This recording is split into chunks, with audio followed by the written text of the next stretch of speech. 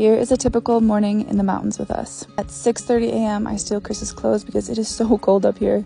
And the dogs get a lot of playtime in, and of course I open every door and window in the van because look at that view.